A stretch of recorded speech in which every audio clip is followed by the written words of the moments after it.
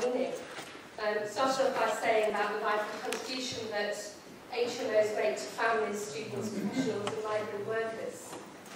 But as I read on, I became quite appalled, because from talking about care and concern for the people in those houses in 1993, by 1999 we were widening the HMO net to take in hundreds more properties.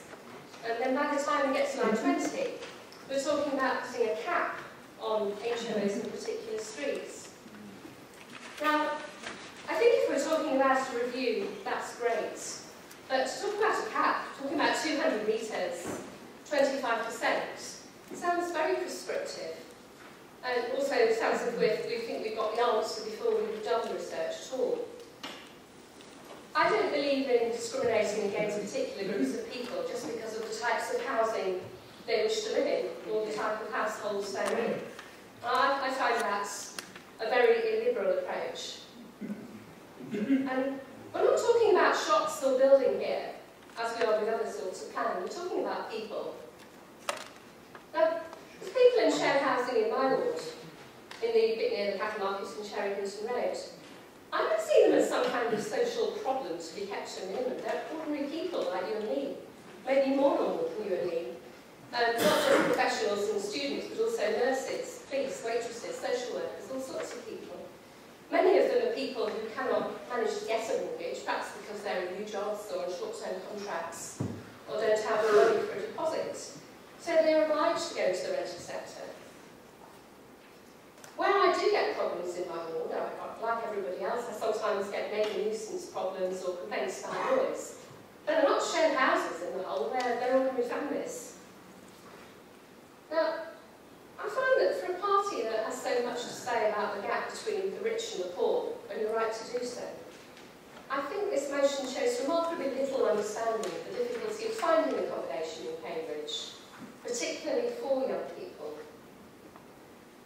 And I think because of the demographic that we have in shared housing, it tends to be young people above all.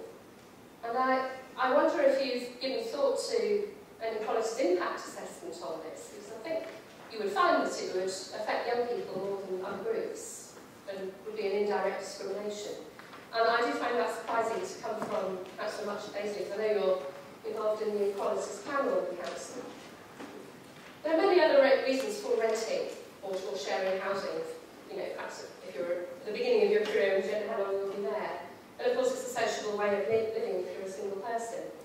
They're not all neat little family units, and I don't think we should try to push people into a particular way of living. I think the diversity of the population and lifestyles in Cambridge is one of the great things about this city, what makes it a vibrant place to live in. I find that this motion and conclusions that it comes to do seem to fly in the face of some of the statements that you make in your manifesto, where you say that your priority is sustainable neighbourhoods for people of all incomes, and that your first duty, if you were a Labour council, will be to stand up for all Cambridge residents. I don't see that in a motion which limits particular types of people and their lifestyles. I think it's a very frightening sign of what we might see if the Labour group ever came to power in the city. And I hope that you will vote against this motion. And for. I hope you will vote against the motion, and I would like to see that as a sign of tolerance and liberalism in the way we run our city and the diversity that we